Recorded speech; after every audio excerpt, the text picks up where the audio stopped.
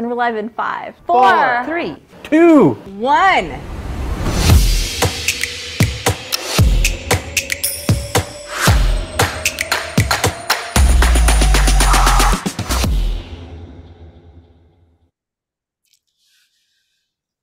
Well, good morning, everyone. My name is Nick Kaffis. I'm one of the cerebrovascular fellows here at the Swedish Neuroscience Institute.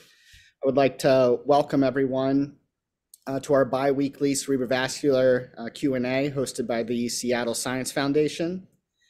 It is really our honor and privilege to have with us internationally renowned expert in our field this morning, Dr. Michael Lawton. Dr. Lawton has either directly or indirectly influenced many of the practicing cerebrovascular neurosurgeons, both in our country as well as across the world. He's someone who certainly does not need an introduction, but I'll remind everyone that he's the chairman of neurosurgery at the busiest cerebrovascular center in the country, the Barrow Neurological Institute. He's also the president, CEO, and Robert Spetzler Endowed Chair of Neurosciences at the Barrow.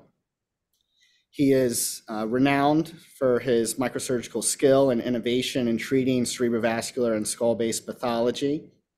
And he has particular expertise in the treatment of aneurysms, AVMs, cavernous malformations, as well as revascularization surgery. His academic achievements are tremendous: over 500 peer-reviewed articles, 70 book chapters, over 800 invited lectures. The list goes on and on. He's very passionate about maintaining and passing along the open cerebrovascular skill set to others in our field. His textbooks, 7 aneurysms, 7 AVMs, 7 bypasses, for myself and countless others, have become the premier text that we use to learn these difficult surgeries. We're honored to have him here. He's going to be discussing a challenging topic, brainstem cavernous malformations, with us today, and hopefully demystifying the way to approach these difficult lesions. So with that, Dr. Lawton, thank you very much for joining us today, and please go ahead. Thank you, Nick. I'm sharing my screen, and hopefully you can now see my title slide. Looks great. Okay, good. Well, yeah, thank you for that very generous introduction. I think I'll try and get into 30 minutes here or less. A summary of the next book in the series, what I'm calling 7 Cavernomas. It really fits nicely in that list of things that I've covered in the 7 books, from aneurysms, AVMs, bypasses, and now this. It's sort of like the 4th big piece of the surgical, vascular surgical pie. And, I think there was some work that needed to be done here to pull it all together. So hopefully a lot of you have seen some of these articles coming out in the Journal of Neurosurgery as what we call the 7 Cavernomas collection. And the idea was to really put together a taxonomy that would help us make decisions as we make our management choices for these patients, and to develop some what I call heuristics, which are just some little rules of thumb to get you through some of these decisions. So let me just dive in. This is from an experience now with over 1,200 cavernous malformations, including over 400 in the brainstem, and not including those in the spinal cord.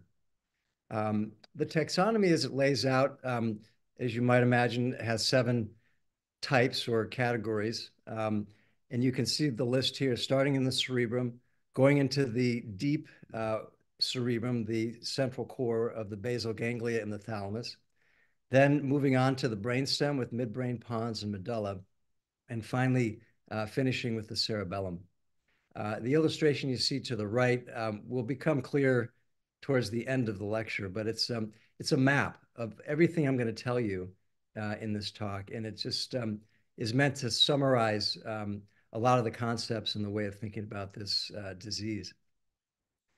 we talked a little bit about how fortunate I am to have incredible medical illustrators at the BNI, and this is one of their uh, products. This is a model of the brain, and it has all of the different subtypes in this taxonomy. There are 35 in total, and you can see no matter where you look in the brain, there's a zone that's color coded, and that corresponds to the subtypes. The types are the 7 that I just laid out for you, and within each type is a subtype that is primarily based on the surface of the brain that the malformation presents to. And so it's that defining surface that we use in making our choices about surgical approach. So the combination of the region plus the surface is what defines a taxonomy. And it's kind of like the animal kingdom in zoology. We have a species and a family. And with the family and a species, we can pretty much understand or group an animal and understand where it comes from and who it's related to. And it's really the same here with the cavernous malformation. So let me just walk you through this. In the cerebrum, there are the 4 types: convexity, medial, basal, and sylvian. These are the 4 surfaces that you find in the cerebrum, and these define the 4 subtypes in the cerebrum. And these are pictures showing the lateral convexity.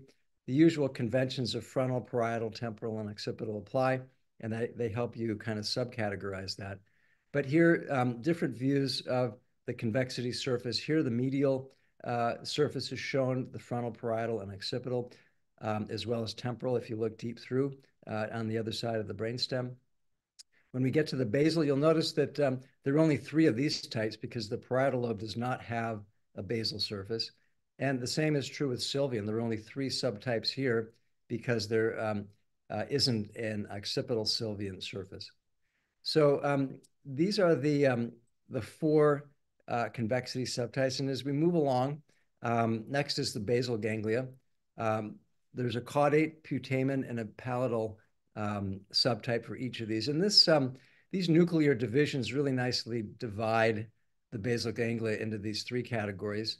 And this is how I think about these lesions. These are just alternate views from front, back, and side, and so forth, of the different nuclei that make up the basal ganglia. The thalamus gets more complicated. It too has its nuclear divisions, which you may or may not remember from medical school. But what's handy about the nuclear anatomy of the thalamus is that it really corresponds to some of the surgical choices that we make in our approaches. So for each of the different color codes, we have a unique approach. And there's an anterior type in teal, a medial type in yellow. The biggest is the lateral group or the ventral nuclei in red. And then in the back, you have pulvinar, geniculate. And at the very top in the green, you'll see this additional one, the choroidal, which is nice because when we come down through a transcallosal approach, you get right to that spot for the ones on the top. These are those nuclei shown in a different perspective. Again, front, back, side, and inferior. And you can see how this nuclear anatomy nicely breaks up the thalamus into these groups.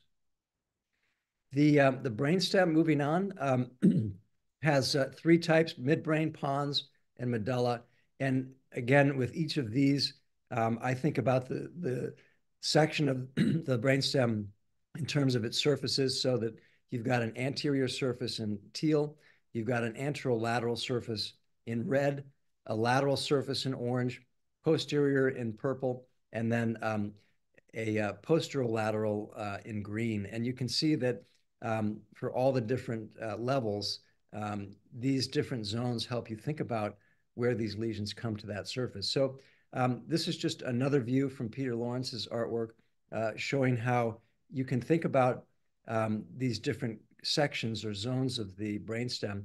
And what's important is that with the taxonomy, what you're doing is you're taking your lesion based upon your MRI imaging, and you're placing it into this map of the brain, and it's defining for you that lesion. And once you have a definition of the lesion, it then leads you to your recommendations for your surgical approaches. This is kind of where this is going. Just more views. This is now going around to the back and the side, showing the brainstem and You can see the quadrigeminal and tegmental subtypes here in the midbrain. We've got an inferior peduncular and a rhomboid pontine subtype here in the back.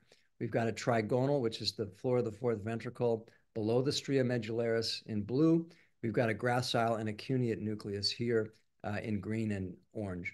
So again, you see all of the different subtypes here laid out. And part of learning this taxonomy is just learning the adjectives to describe them. And here's just a table showing, interpeduncular, peduncular, tegmental, and so forth for the midbrain. For the pons, we have a basilar, a peritrigeminal, middle and inferior peduncular, rhomboid, and a supraolivary. And for the medulla, we have pyramidal, olivary, trigonal, gracile, and cuneate. So very anatomically based. So it almost tells you where you're going to see the pathology. So it's really not that hard to remember. But again, learning the names is really all where this starts in learning the taxonomy. The seventh and final group is the cerebellar lesions, and there are 5 here. Lawton defined these 3 cerebellar surfaces: petrosal, tentorial, and suboccipital, and those are 3 of the 6. But then there's an additional one here in the vermis in blue. There's a tonsillar one here in green. And then on this next slide, you'll see there's also a deep nuclear, which is the ones that lie in and around the dentate nucleus near the dentate, or if you go medially, you've got your emboliform, globose, and fastigial nuclei towards the center. So at the end of the day, this slide is actually incorrect. There are 35 because the cerebrum are only counting 4, but there are 35 different subtypes, and that's your taxonomy. Now, how does that help you? It helps you in a couple of different ways. The first that's interesting, I'm sure a lot of you can remember years and years ago in medical school learning all of those classic stroke syndromes on your neurology rotation. Well, those have become really antiquated in the MRI era. But when it comes to cavernous malformations, they're actually useful again because they help us define or validate our classification or our categorization. So what this slide is showing you is in the pons, you have a list of symptoms on the left. You have the different subtypes on the top, and each column has a slightly different color pattern, which tells you that each subtype has its own unique clinical syndrome that defines it.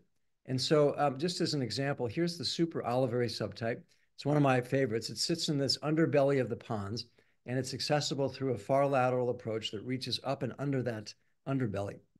And if you look at the clinical symptoms for this, they're absolutely classic.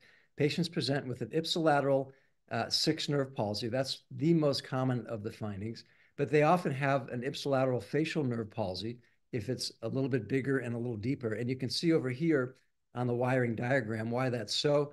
When it sits in that location, it nails the abducens nerve at its exit zone, and it's also very near the facial nerve exit zone and interparenchymal course of the nerve as it goes from its nucleus around the 6th nerve nucleus and out. So this explains the findings. This is what you see in your patients at the bedside, and it all fits together very nicely. So it's a useful way, as Osler would say, to listen to your patients and let them tell you your diagnosis.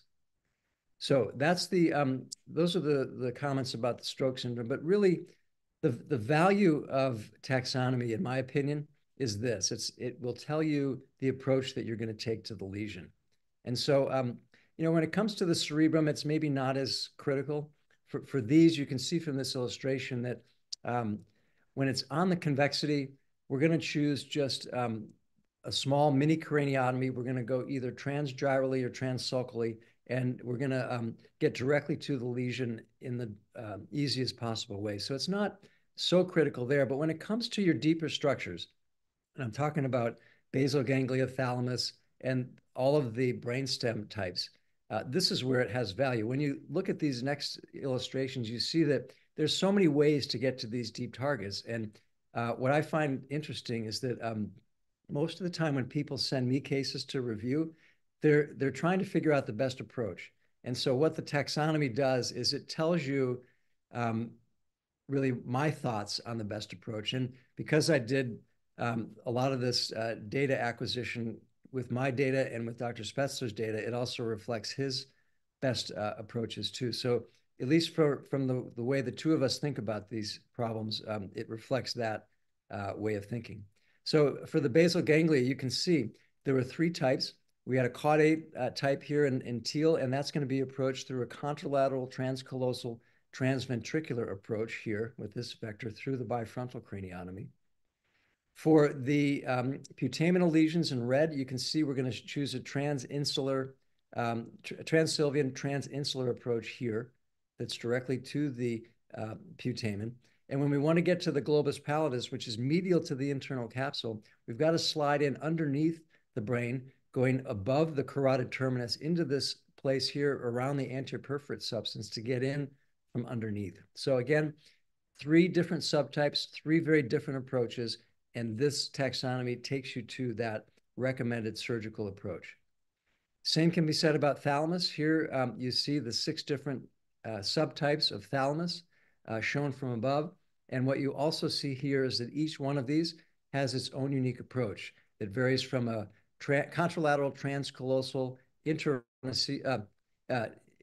transforaminal approach here in blue to these contralateral transcallosal approaches that go either above or below the fornix. Here's a ipsilateral transcallosal approach to the superior subtype or choroidal subtype that just drops into the ipsilateral ventricle. For the lateral subtypes, we're going to go transsylvian, but we're going to have to move more posteriorly. So it's a posterior transinsular approach. And for those in the back, either pulvinar or in the geniculate bodies, you can see here, we're now choosing a supracerebellar approach that's either infratentorial, paramedian here in blue to the pulvinar, or if we want to go lateral into the gutter of the ambient cistern in orange, we're going to go transtentorial and we're going to go contralateral because as we start here on the opposite side and really angle over, it creates that crossing trajectory that gets us into this lateral space. Now for the midbrain, the same conclusion is depicted here. We have 5 different subtypes and 5 unique approaches. You can see 2 transsylvian approaches, either interpeduncular to the interpeduncular lesions or transpeduncular to the peduncular lesions here in blue and red. For the posterolateral lesions in the pontine tegmentum, we choose this orange vector, which is a supracerebellar infratentorial lateral approach. For quadrigeminal lesions, you'll see we're choosing a straight midline approach, supracerebellar. And then for the periaqueductal lesions, top of the midbrain, we're coming down through the ventricular system, transcallosal, transchoroidal fissure. So there are your recommendations for midbrain lesions. For pons, we've got 6 subtypes, 6 approaches. The Kawase approach gets you to the basilar territory on the anterior or ventral surface of the pons. These approaches through the cerebellopontine angle are shown here. You can either go through the cistern in red to get to the peritrigeminal region, which is medial to the root entry zone of 5. There's the trans-MCP approach, which is shown here in orange, which goes through the peduncle. And then if you look at this ghosted arrow below, we've got a far lateral exposure that comes up from below. That's that supraolivary lesion that we talked about earlier with the 6th nerve palsy and the 7th nerve paresis that we go to the underbelly from below. The last 2 are either a transventricular suboccipital approach for the rhomboid pontine lesions, or if it's in the inferior cerebellar peduncle, it's here to the side. Medulla, very similar. You can see the 5 lesions. We're either going far lateral to the front, or we're going suboccipital telovelar to the back. And here's just some examples to show how this works. So for this lesion here, if you classify it as a putamenal subtype, you see the lesion here in the putamen. You're going to choose a pterional anterior transinsular approach. Here's your craniotomy. Here's your exposure window. Here's your target lesion. And this is the surgeon's view. You're going to do an opening of the operculum. You're going to get in between the M2 stem arteries of the candelabra. You'll get into the insular cortex, And just through that insular cortex, you'll get to the putamen, and you'll have at your cavernous malformation. Here's an example of the medial thalamic subtype. You can see from this illustration, it sits in this yellow zone on the inside aspect of the thalamus, or the lateral wall of the third ventricle. This is a gravity-assisted transcallosal approach through a bifrontal craniotomy. You can see the exposure you get here.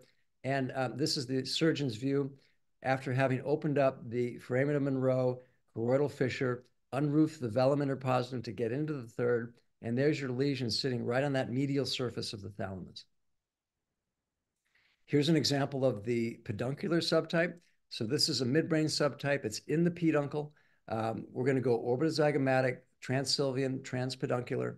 Here's our orbitozygomatic approach. It's the same approach you would use for a basilar apex aneurysm, which you can see right here, but we're going to take it lateral. So it's not the same as an interpeduncular because we're lateral to the third nerve.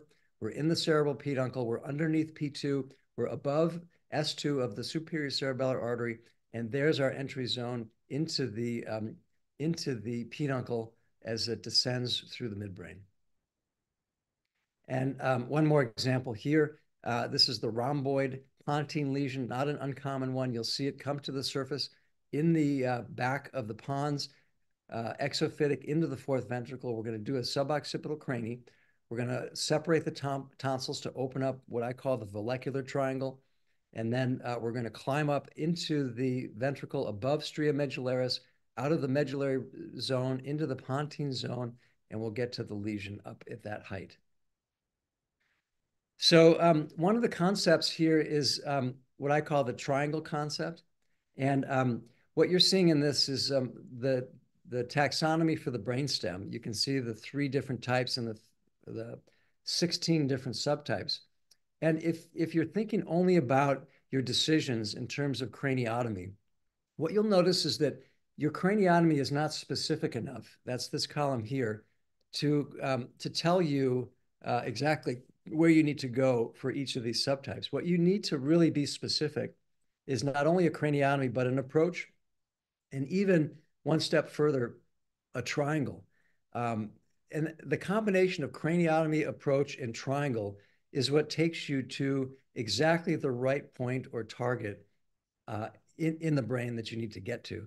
And the analogy is if you're shooting a gun, you're going to aim it with not just one sight on the barrel, but 2. There's a rear sight and a front sight, and it's the alignment of the 2 that creates accuracy. So the craniotomy is like the rear sight. The triangle is like your front sight, and the approach is the barrel. And you've got to get the 3 elements lined up to hit your target. And that's really the triangle concept. And so we've really gone to a lot of labor to lay out all of the different triangles that you'll see in the brainstem. I won't go into the details. This is published already. But you can see some of these are very familiar, like the carotid oculomotor triangle. Some of these are ones that we invented, like the vertebrobasilar junctional triangle. Some of these over here, like the supracerebellar infratrochlear triangle, the vagoaccessory triangle. These are things that are really not in the lexicon of neurosurgeons, but we've been trying to popularize this because this triangle concept really is so important. And here's that triangle concept with the gun metaphor. You know, it's really a matter of lining up 2 sites front and back to hit your target. Safe entry zones are important because sometimes when you get there, you're not always greeted with a lesion that's right there on the surface. So you have to be ready to use a safe entry zone. You have to know where to make an incision in the brainstem safely and not get into a nucleus or a tract that's going to cause a deficit. And so there are 21 of these safe entry zones. It's really important to learn these if you're going to be operating on these. And once you are comfortable, then you can pick and choose your way through. The arteries are another guide as you dissect. This is just a table that shows all of the alphanumerics for the vasculature. We developed these because we wanted to come up with a better system for labeling bypasses. The labels we use for bypass just aren't detailed enough, so this was the purpose. But as it turns out, when you think about cavernous malformations, you can use arteries as a dissection tool. You can follow arteries to your targets just as you can follow these triangles and so forth to your targets. And these are just examples of the midbrain, the 16 different subtypes. You can see each one has its own associated arterial target. And you can even develop these, what I call dissection codes, where by jumping or leapfrogging from one segment of artery to the next, you can follow this pathway from the surface of the brain all the way down to your cavernoma target.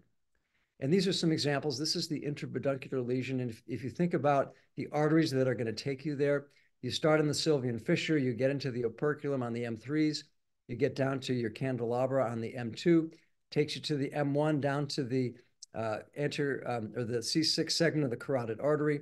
You need to follow the choroidal out to separate the temporal lobe. Then you pick up PCOM. And finally, you're back at the P1-2 junction, and there you are in the interpeduncular fossa, just having followed the pathway of your arteries to get to your cavernoma.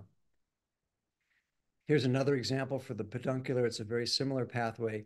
But these are, again, more illustrations from my team showing how the arteries can be your best friend as you're working your way through the maze here and can take you to the target.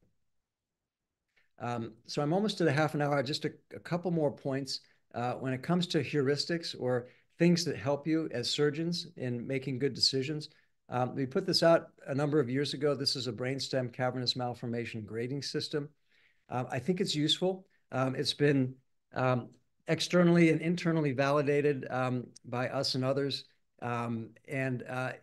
What's nice about it, if you can remember this system, it will predict your expected surgical risk, just like an AVM grading system. And it actually is laid out like an AVM grading system. If you find it hard to remember these 5 variables, and I do as well, even though I made this, I think about it like Spetzler-Martin. If you think about your AVM grading system, which we all know by heart, it's size, eloquence, and deep venous drainage. And here are those 3 analogous variables. Size, there's no eloquence in there's no part of the midbrain that's not eloquent. So it's really a matter of, does it cross the axial midpoint or not? So that's your eloquence. And DVA, does it have a DVA or not? So there's your Spetzler-Martin embedded in here. And here's your supplemental grading system embedded here at the bottom with age, with a split point at 40 again, with 0 and 2 points assigned. And then age of hemorrhage, whether it's acute, subacute, or chronic. And these are the point assignments.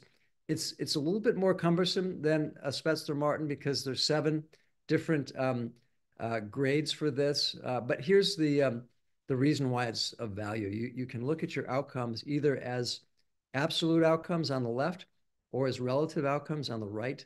And no matter how you slice it, what you see is that as the grade goes up, the expected outcome goes down. And what I use as my cut point is grade 5. So anything 5 or less, I think is an operable candidate.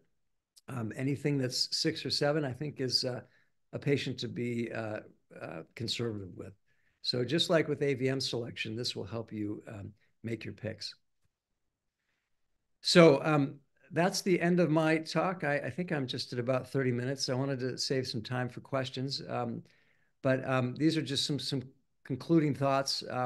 This whole taxonomy, people have told me, thank you very much, but this is too complicated and no one's ever going to remember this thing. And that may be true, but if you just spend a little bit of time, I think it has some valuable benefits. It will help you put together signs and symptoms that help you define the subtypes. It kind of reawakens your med student interest in neurology, putting together these things and trying to, solve these bedside puzzles.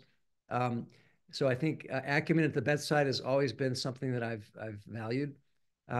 Next, and most importantly, it will tell you the optimum craniotomy. It's going to tell you, craniotomy, surgical approach, triangle, safe entry zone. They're just coming up with that one label for the lesion will give you all of this treasure trove of information. And ultimately, the outcomes that you see with these patients, it's as much to do with our decision-making as it is with our technique. If you choose the wrong approach to get to a deep lesion, you can hurt somebody really quick. And so it's just as much about making the right decisions as it is about your hands or your technical ability. And very lastly, I think if nothing else, a taxonomy gives us a way to communicate about these in the same way that when we talk about AVMs, we say it's a grade 3, it's a grade 1, and that means something. It becomes a way for us to communicate with each other. And I think hopefully the same will be true with this one. I did want to go back to this picture here. I said I would explain this in the end. Now that you've heard this lecture, when you look at this, this is a map. And what you're seeing is all of the different subtypes color-coded with the anterior ones, the anterolateral ones, the posterolateral ones, and posterior, all in the color codes. And you see medulla, pons, and midbrain. These red lines, these are your arterial trails or landmarks that you can follow to get to the lesion. These hexagons reflect the craniotomy that you select. The arrows are the different approaches that you take, going from craniotomy into the subarachnoid space. The triangles, if you look really carefully, you can see these little triangle symbols here, and they'll tell you the triangles, that you're going to see along the way. And then at the very end here, these little circular hash lines, those are your safe entry zones. So these are just, again, heuristics or maps that you can study. If you like the outdoors and you like hiking on trails, you know how when you're planning, you pull out your map and you get excited and you work through how you're going to plan the day out. And I think the same is true with cavernous malformation surgery. You can pull out your map, you can put it all together in your mind. And I think when you then get into the operating room, hopefully you'll be a little bit better prepared. So with that, I'm going to stop and thank you. I want to just jump right in there, Michael, and say that's just an inspirational talk. It's really beautiful. Thank you. It's the marriage of anatomy and just unparalleled experience between yourself and Dr. Spetzler, and it does look initially complicated on the surface of it, but I think it's inspirational in that it shows you that if you're willing to put the time in and understanding, it's just these amazing secrets are revealed. And I think if you're not willing to put that time in, you have no business here. So really, thank you for that. It's just exceptional. Well, thanks. It's funny. There are a lot of people out there that are coming up with technology to take your iPhone, plug in your patient's scan, and then have it spit this out. So it make it very easy for us. But I've always been a purist, and I like it better when we're actually using our brains and thinking this through. And hopefully people will find this and engage with it. It's a complicated little piece of anatomy, and if you're not willing to sort of understand it, again, I think that's the beauty of it. What attracts so many of us there in the first place is just how incredibly elegant it is once you sort of understand and find a key that unlocks a little bit of understanding and your cataloging of your work to accomplish that it's really spectacular. And I'll stop now. I have no other dog in this fight. Well, thank you. That means a lot. Steve, why don't you go ahead? Yeah, I'll just jump in. Mike, that's amazing talk. As Cameron said, it's just a great framework. While it's difficult to put all of that to memory, having kind of that as a reference for these cases that we don't see every day, it's just a very helpful resource for us and our trainees. A couple of questions. Did you notice over the time period that any of the approaches changed for lesions in the same place? So was there a kind of an evolution of the technique between yourself and Dr. Spetz, or even in your own practice? And second question, utilization of advanced imaging techniques like tractography, things like that. Often our radiologists tell us that the tract signals are not that great because everything's been squashed, or these very large brainstem cav melds, it's not reliable. So two questions, one on evolution of technique and the second on advanced imaging. Yeah, so The answer to the first question is yes. There has been some shift in the approach selection. The best example is the pulvinar of the thalamus and the back surface of the thalamus. Dr. Spetzer did a lot of superior parietal lobule approaches that were transcortical. They go through 4 centimeters of tissue. I've never liked that approach. It's nice if you do it because you come into the atrium and you get this really nice top-down panorama of the thalamus. But I've evolved to what I call that supracerebellar transtentorial approach that goes from the back and gets up to the pulvinar and the geniculate bodies from behind. And that's nicer, in my opinion, because it's completely subarachnoid. There's no tissue violation. And now I pretty much approach all of those lesions through that one. And I haven't done a superior parietal lobule approach in quite a while. So that's an example of some evolution. The others have been pretty steady. I would say that some of the earlier experience, we did some transpetrosal approaches with large skull base exposures, translab, for example. But what he has learned and what I have followed is that the trans MCP approach does a much better job, and it's a simpler operation to get to the central pons without the need for ENT and a big aggressive drill out. So that's been another shift in approach. So those are 2 really good examples of evolution. Second question about tractography, I agree with you. It's really not helpful because there's so much scrambling of the signal that they're almost unreliable. I think there are some specific uses of tractography, like a pontine lesion, trying to figure out where the corticospinal tract is pushed. Is it pushed to the front or to the side? You can answer some really basic questions like that. So I do it anyways, but by and large, the signal breaks down at some point because the lesion disrupts the fibers. There's just too much chaos in the signal, and you can be very quickly misled. So I think it's good to do it. It doesn't hurt to look at the information, but it's not always reliable. Great. And just to dovetail into that, intraoperative neuromonitoring, what's your kind of take on loss of signals and when do you quit? Because it seems as soon as you look at the brainstem with these things, the monitoring guy has a seizure. Yeah, well, I hesitate to say this because I know you're recording, but I think that neuromonitoring has very little value. We do it on every case because it's the standard of care and you can't not do it. But you're exactly right. As soon as you get near the, the secret to cavernoma resection is you get inside and you resect it from the middle and you pull it down on itself. But anytime you get to the edge and you're in that separation plane, you're always going to tickle the things that they monitor with the neurophysiology. So it's going to change. So as soon as you're at the critical part, they're going to start having their seizure, and the physiologist, that is, not the patient. And so they're going to tell you to stop, stop, stop. And that's exactly where you're at the heart of the operation, getting that separation plane. So I've come to develop a blind ear to the neurophysiologist. I just wait for them to harp in, and all they do is ruin the good mood that I would have had otherwise. Great. Dr. Patel?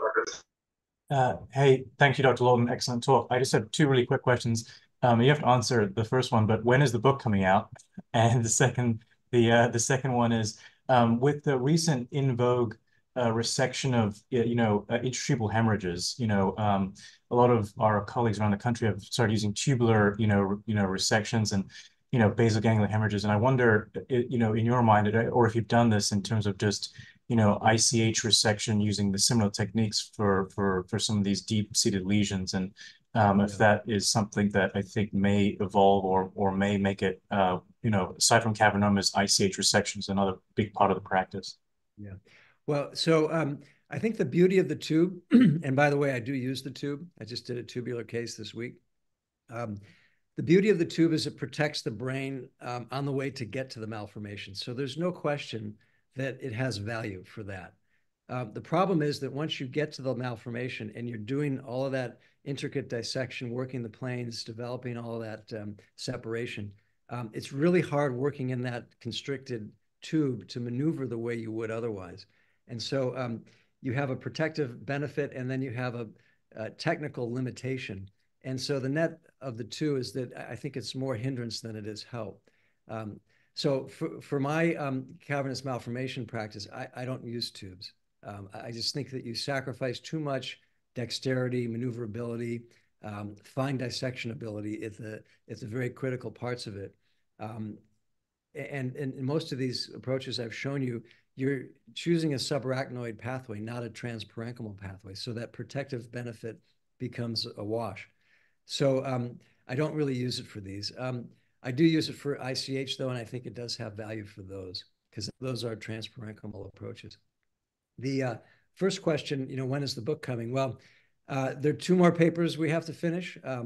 So we're almost there. And then I thought I could just bundle all the papers together and wipe my hands of it, but it turns out that there's a lot of work that has gone into the actual assembly of the manuscript. But I think we'll be done in 2 months, and then it goes to the publisher, which usually takes about 6 to 9 months to produce and print.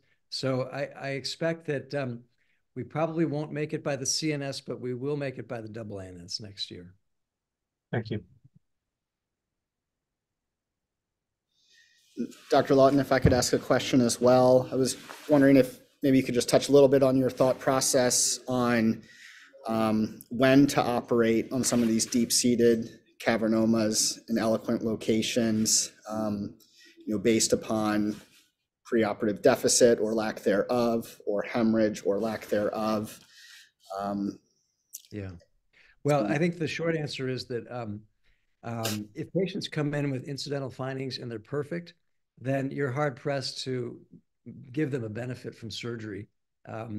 So I usually don't operate on the incidental asymptomatic cavernous malformation, but most of them don't present that way. They usually present after a first hemorrhage. There's this dogma that says, wait for the next hemorrhage and do it then.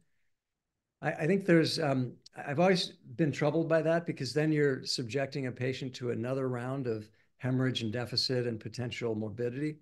And so I've struggled with that. What I do is when they present, I just put them through the grading process. And if they've got favorable features in terms of surface presentation, age, chronicity, all those variables we talked about, then I'll offer surgery at presentation after an initial hemorrhage. I don't have any marriage to this 2 hemorrhage posture. So I think it more boils down to how safe you think you can do the surgery and get it out of there. So, if it's a first-time hemorrhage, it's in the pons, but it's on the surface and it's smallish, doesn't cross the axial midpoint, all those favorable things, then I offer it up and let patients choose rather than wait for the second hemorrhage.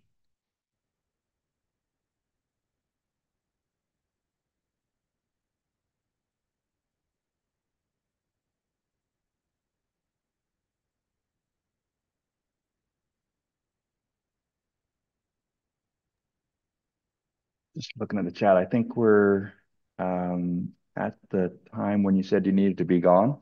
Yeah. I really, again, really enjoyed the presentation. Great seeing you. And thanks so much for being with us this morning. Yeah, well, it's great seeing all of you. I like all the artwork on the walls and happy faces. It's great to see you guys again. And thanks for having me. Really enjoyed it. All right, you take care. Thanks so Have a much. great day. Thank you. Take care. Take care.